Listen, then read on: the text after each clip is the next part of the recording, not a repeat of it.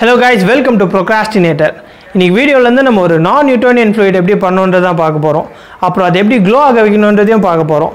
Video ஆரம்பிக்கலாம்.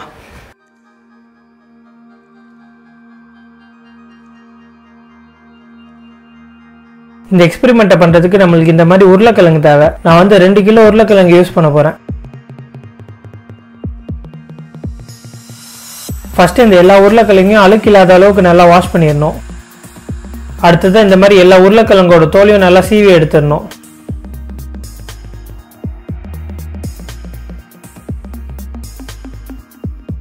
அதை இதை முடிச்சாச்சு. இப்போ இந்த எல்லா உருளைக்கிழங்கையும் முடிஞ்ச அளவுக்கு நல்லா சின்ன சின்ன பீஸா ஆக்கணும். இப்போ இந்த உருளைக்கிழங்குலாம் எடுத்து இதில் இந்த மாதிரி வச்சு நல்லா தேய்ச்சி அதை நல்லா சின்ன சின்ன பீஸா இந்த மாதிரி ஆக்கிடலாம்.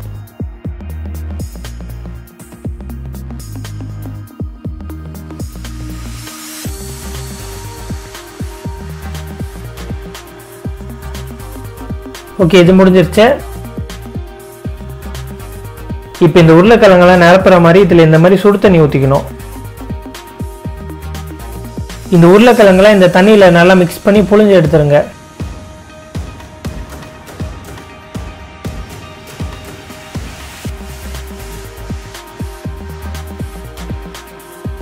இப்படி நல்லா மிக்ஸ் பண்ண பிறகு இந்த தண்ணியை மட்டும் ஃபில்டர் பண்ணி இன்னொரு கண்டெய்னரில் இந்த மாதிரி மாற்றிடுங்க.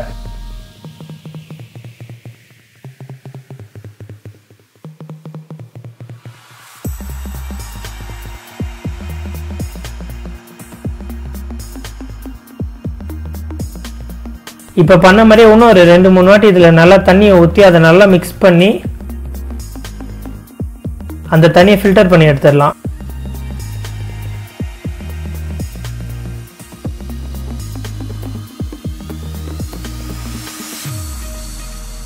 ஸோ இது மாதிரி பண்ணி நான் தண்ணியை நல்லா ஃபில்டர் பண்ணி இந்த மாதிரி எடுத்து வச்சிருக்கேன். இந்த மாதிரி உருளைக்கிழங்குலேருந்து ஃபில்டர் பண்ணி எடுத்த தண்ணி வந்து என்கிட்ட இப்போ 2 கண்டெய்னரில் இருக்குது. இந்த தண்ணியை வந்து முதல் 2 வாட்டி ஃபில்டர் பண்ணி எடுத்த தண்ணி, இது அதுக்கப்புறமா 2 வாட்டி ஃபில்டர் பண்ணி எடுத்த தண்ணி. இது ரெண்டுத்துக்கும் நம்மளால கலர் வித்தியாசத்தையும் பார்க்க முடியும்.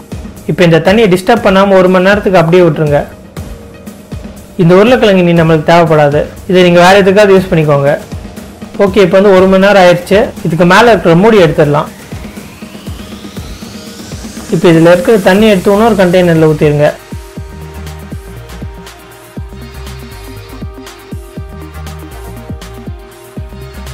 அதே மாதிரி இதில் இருக்க தண்ணியை எடுத்து இன்னொரு கண்டெய்னரில் ஊற்றிடுங்க.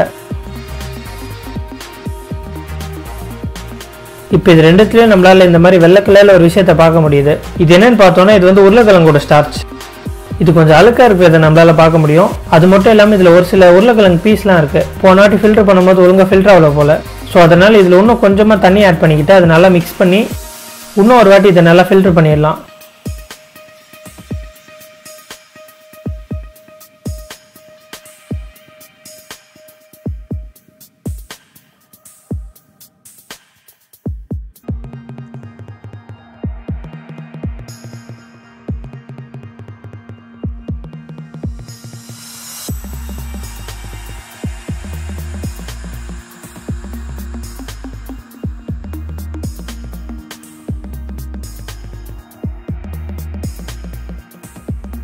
ஸோ இது வந்து நான் நல்லா முடிஞ்ச அளவுக்கு ஃபில்டர் பண்ணிட்டேன். ஃபில்டர் பண்ணுறப்போ கொஞ்சமாக கீழேயும் கொட்டிடுச்சு.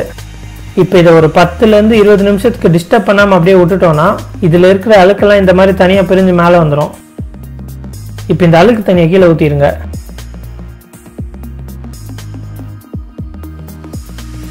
ஓகே, நம்மளோட நான் நியூட்டோனியன் ஃப்ளூயிட் வந்து ரெடி ஆயிடுச்சு.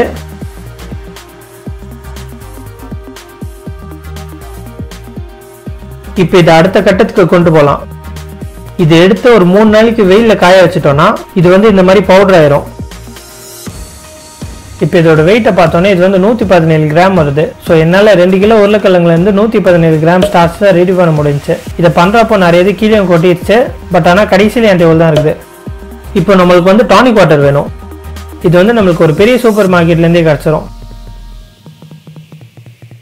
இந்த பவுடர் எடுத்து இந்த மாதிரி கொஞ்சமாக கொட்டி அதில் இந்த டானிக் வாட்டரை கொஞ்சம் கொஞ்சமாக ஊற்றி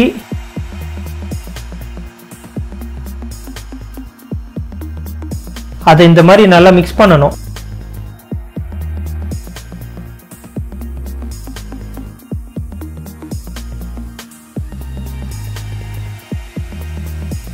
இதோட பிஹேவியர் கொஞ்சம் கொஞ்சமாக மாறுறது நம்மளுக்கே தெரியும். அப்போ டானிக் வாட்டர் இதில் ஆட் பண்ணுறதை நிப்பாட்டிருங்க. ஸோ இந்த நான் நியூட்டோனியன் ஃப்ளூயிட்னா பேசிக்காக என்னன்னா ஃபோர்ஸ்க்கு ஏற்ற மாதிரி அதோட விஸ்காசிட்டி வந்து மாறும். நம்ம இங்கே வச்சிருக்கிற ஸ்டார்ச் வந்து ஒரு விதமான நான் நியூட்டோனியன் ஃப்ளூயிட் தான். நம்ம வச்சிருக்கிற இந்த ஸ்டார்ச் எப்படி பிஹேவ் பண்ணோம்னா நம்ம ஃபோர்ஸ் இன்க்ரீஸ் பண்ணோம்னா அதோட விஸ்காசிட்டியும் இன்க்ரீஸ் ஆகும். நம்ம அப்ளை பண்ணுற ஃபோர்ஸை குறைச்சிட்டோம்னா அதோட விஸ்காசிட்டியும் கம்மியாயிரும்.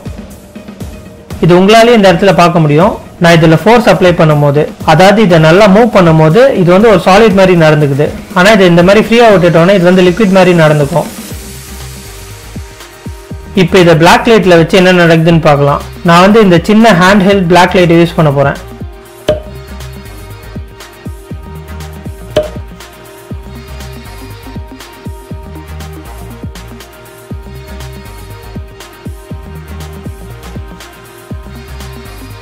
ஸோ இது வந்து பிளாக் லைட்டில் இந்த மாதிரி நல்லா க்ளோ ஆகும்.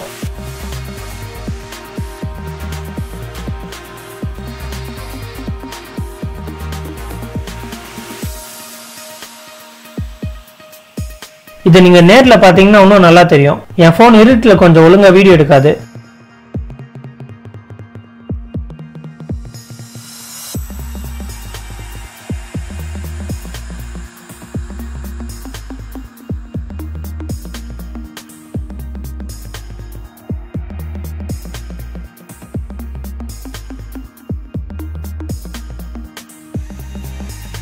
இது இந்த மாதிரி க்ளோ ஆகுறதுக்கான காரணம் வந்து நம்ம ஆட் பண்ண டானிக் வாட்டர் தான். டானிக் வாட்டர்ல குவைனைன் இருக்கும். குவைனைன் வந்து பிளாக் லைட்ல இந்த மாதிரி ஃப்ளோரசன்ட் ஆகும், அதாவது க்ளோ ஆகும். பிளாக் லைட் வந்து கொஞ்சம் சேஃபானது தான். அதுக்குன்ட்டு நம்ம அதுக்குள்ளேயே ரொம்ப நேரத்துக்கு எக்ஸ்போஸ் ஆயிருந்தோம்னா அதனால நம்மளுக்கு ரொம்பவே சீரியஸான ஹெல்த் பிரச்சனை வர வாய்ப்பு இருக்கு. ஸோ பிளாக் லைட்டை யூஸ் பண்றதை முடிஞ்ச அளவுக்கு குறைச்சிக்கோங்க. So be safe. ஸோ இன்னைக்கு வீடியோவில் தான். இந்த வீடியோ பற்றி நீங்கள் என்ன நினைக்கிறீங்கன்றதை கீழே கமெண்ட்ஸில் போய் சொல்லுங்கள். அடுத்த வீடியோவில் பார்ப்போம். பாய்.